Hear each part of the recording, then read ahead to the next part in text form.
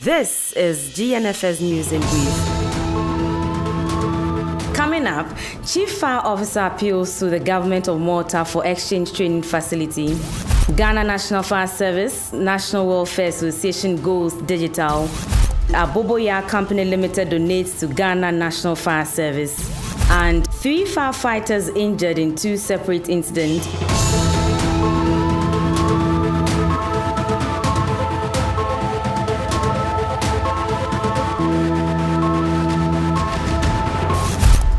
The Chief Fire Officer of the Ghana National Fire Service, Julius Kuno, has appealed to the government of Malta to assist the service in putting up training facilities for fire officers on exchange training programs. The Chief Fire Officer made this call when a high-power delegation from the Maltese High Commission paid a courtesy call on the CFO and personnel of the Ghana National Fire Service at its national headquarters in Accra. The service has already acquired lands in the 16 regions of the country to build training facilities to serve Ghana and the sub-region. The leader of the delegation, Honorable Dr. Ian Borg, Minister for Foreign, European Affairs and Trade, disclosed that the Maltese government is committed to engaging the government of Ghana in interior and law enforcement, as well as provide training for firefighters and border control officials. We certainly hope to see more meaningful exchanges between Malta and the Ghana National Fire Service.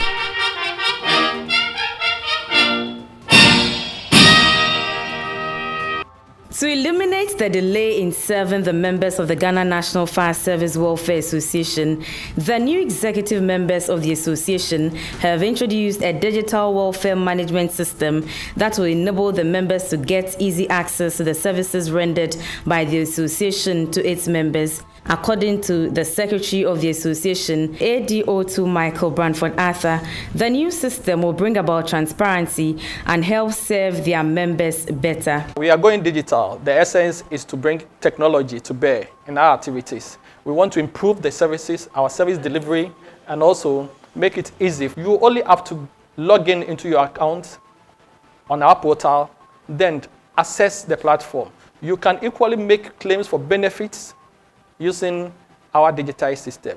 The Aboboya Company Limited has donated 2 motorcycles and 2 raincoats worth 22,000 cedis to the Ghana National Fire Service as part of its social responsibility at its headquarters in Accra on Wednesday, January 18, 2023.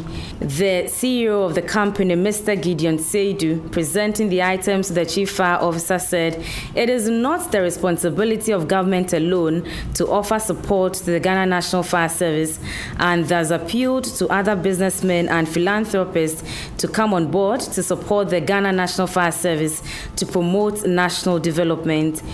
Receiving the items on behalf of the service, the Chief Fire Officer, Mr. Julius Kuno, thanked the CEO of Aboboya Company Limited for the kind gesture and promised to maintain the items for effective usage. We should also support, because no matter how we travel out of the country, no matter how we travel abroad, Ghana is our home. The little we can, let's support the Ghana National Fire Service, because without them, one day the whole nation could burn.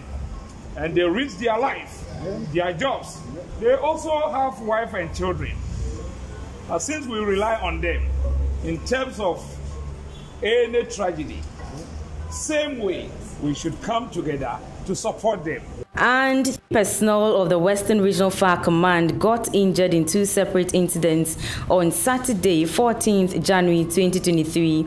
The 2 incidents occurred when the Apramdo Fire Station responded to a distress call at 18:19 hours, reporting a fire incident at Sagoy Junction, Lorena Avenue, involving a shop that houses numerous chemicals used for the preparation of liquid soap and acid used for cleaning floors and others.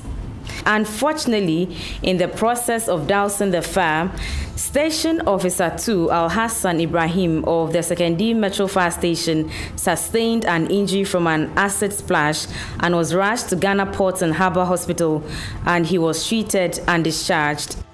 Later in the evening, the Apramdo Fire Station again at 23:28 hours responded to another incident at East Tanokrom, Moringa Avenue, involving 2 single rooms that were a dwelling place and electronic service shop. During the firefighting, fireman Benjamin Boedi and fireman Francis Odum were involved in a fatal accident where there was a structural collapse. Fireman Francis Odum was sent to the Kwesimintim Hospital and was later referred to Ifia Kwanta Regional Hospital, where he was treated and discharged. Due to the severity of the condition, fireman Benjamin Boedi was transported to the 37 Military Hospital for further treatment.